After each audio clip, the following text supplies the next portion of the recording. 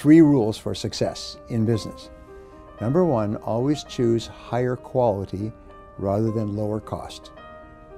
Most companies think the way to sell more is to lower the price.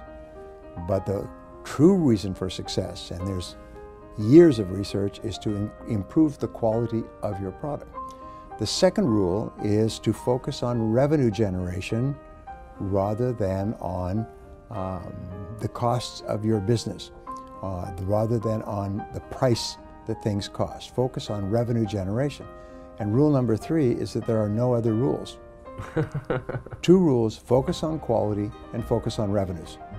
You improve the quality of your product. There was a study of the 500 fastest growing companies in the world that came out last year. And they found the number 1 place where they invested was improving the quality of the product.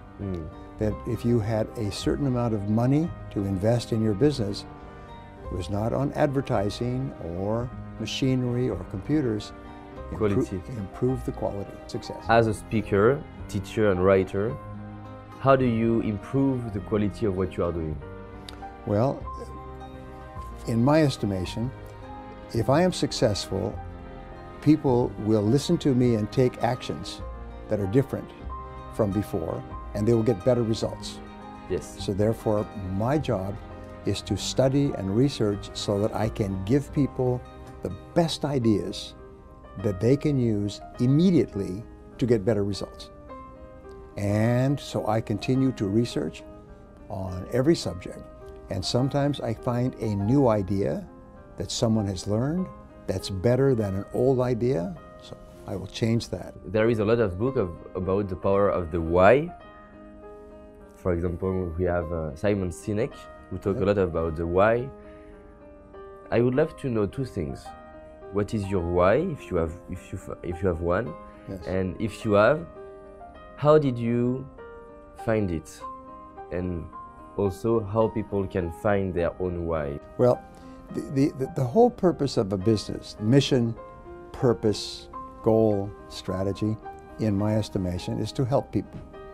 It's to help people achieve something or accomplish something that they could not achieve or accomplish without your help. So that's the why. And for me, the why is very simple. When I was young, I was poor, and I had no education and no money.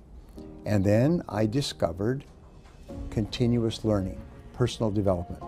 I found you can learn anything that you need to learn to be successful in that area. You could learn to do brain surgery if that was important to you. You could learn to repair an expensive automobile. You could learn to prepare a dish in the kitchen. You can learn anything. You can learn all business skills. You can learn all sales skills. When I discovered this, I still remember. Wow. I couldn't believe it, because it meant that my potential was unlimited. And the more you learn, because of the way your brain works, the stronger it becomes, so you can learn more faster. It's like a muscle. If you make your muscle strong, you can do more in less of time. Yes. And so I practiced it myself and changed my life within 1 year. So then I began to tell other people, this is how it works. And they took the ideas and they changed their lives. And so I began to teach and tell people these ideas. And then I realized I needed to learn more. So I spent thousands of hours reading and studying and going to seminars. I took 4,000 hours at the university to get an MBA degree. I took hundreds of hours of audio programs, maybe thousands. Train yourself. To learn new ideas, to help people achieve success faster than they ever would. Because I had that experience. I wanted everyone else to have that experience. Even when I'm talking to you now, you can see this is my passion, because I want to help people to be successful faster. Some people will maybe listen to us or watch us and say, okay, I have to be disciplined. I have to know what are my 3 main priorities.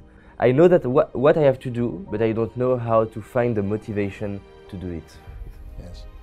Well, that brings us back to our discussion about goal setting. Is you have to have written goals as well for your life. A recent study comparing rich people and poor people, They find that 85% of rich people have one big goal that they work on all the time. Only 3% of poor people have goals. So you have to decide what is your biggest goal.